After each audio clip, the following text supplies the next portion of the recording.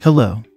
In this video we will show you how to use AppScenic product collections, how to push collections to your store, and how to create new collections from scratch and assign them to your existing products.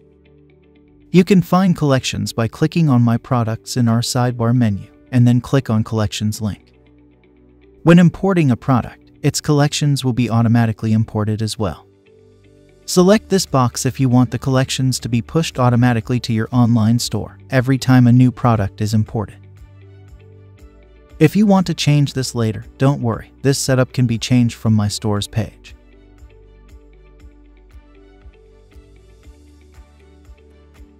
If you want to create a new collection and save it in your AppScenic account, you can do that as well.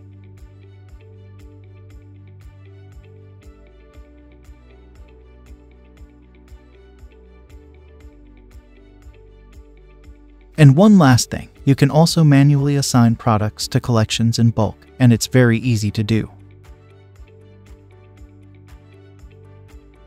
All these changes will be automatically synced to your store almost instantly. That's all for this video. Thank you for watching.